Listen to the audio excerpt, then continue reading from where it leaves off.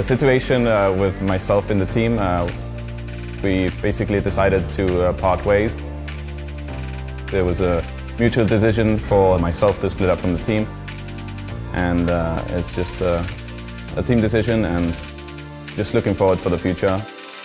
Scoom, the only member left for Liquid here. Vexel on the right flank. He gets knocked by Scoom though. It's a 1v2. Scoom, here goes the play zone. Killed by the play zone. No way! Scoom did it.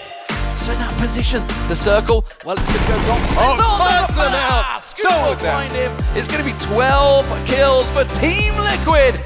A couple of shots coming back through, but Scoom lines up, gets one, gets the shots onto a second one, and now it's just on to Xenic. He peeks around the side. Gets one. Go down.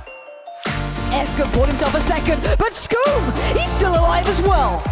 But will Scoom realize this? Will Norman as well? Norman taking down his team, and it's Scoom. It's always been Scoom.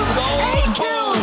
Incredible work from Liquid. Scoom, baby, that man killed it, and he killed everyone. Meanwhile, Scoom is fighting his own battles. He takes out one, finds That's another. TSG. This is huge for them. But now look, he's pulling up here. More They've got plays two. on the corner. Oh, Scoom, you're insane, VOD. To our fans, like, thank you so much for supporting us. It's been crazy. And from Team Liquid, like the support from the organization, I really want to thank them for believing.